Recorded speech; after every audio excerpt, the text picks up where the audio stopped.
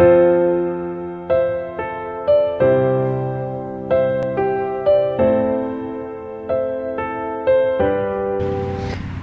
everybody, so this is our Cricket golf cart. We're going to do a little walk around of the golf cart to kind of show it off a little bit. We did a video on loading and unloading the golf cart and into our camper, and so we wanted to do one just on the golf cart itself.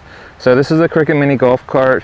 This is the SX3 model, and the SX3 model I think is the original golf cart. It's a middle-sized golf cart. They have another one that's kind of funky looking that has this like little kind of center thing with a arm that I'll put like in the corner. I'll put it like a picture of it or something.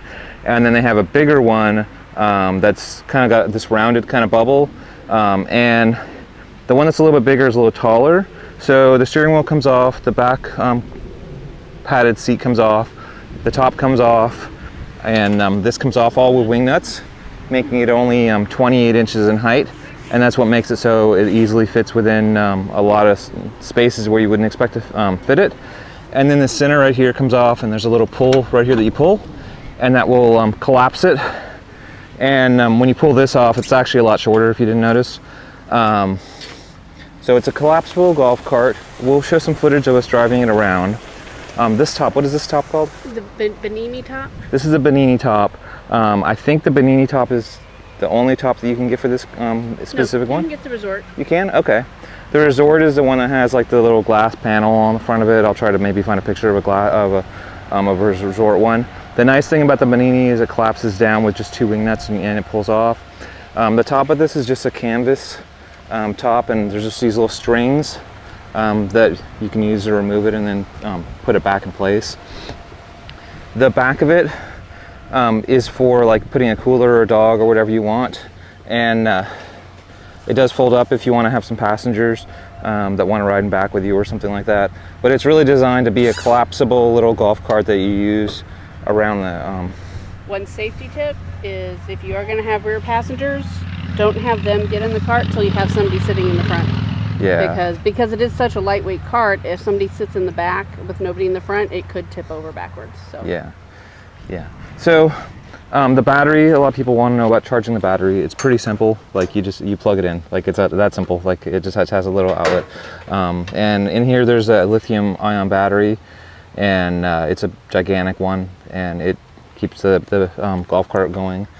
We don't use this for like 18 holes of golf or anything like that. We use this to, you know, putts around the campground mostly. So you're not really super concerned with a mega amount of distance, but it does seem like it gets us around for where we want to go. One thing interesting is there's only one pedal on this golf cart. The pedal is the gas and the brake at the same time. So it kind of works like an exhaust brake on a diesel truck, if you're used to that, where basically when you step on the gas, you go forward, and then when you, as you take your foot off the gas, not only is it reducing the acceleration with the gas, but it's also applying the brakes at the same time. So if you're not used to it, like when you take your foot off the gas, you just come to a jerk stop. You have to be very light on the pedal, so you don't get kind of jerked around.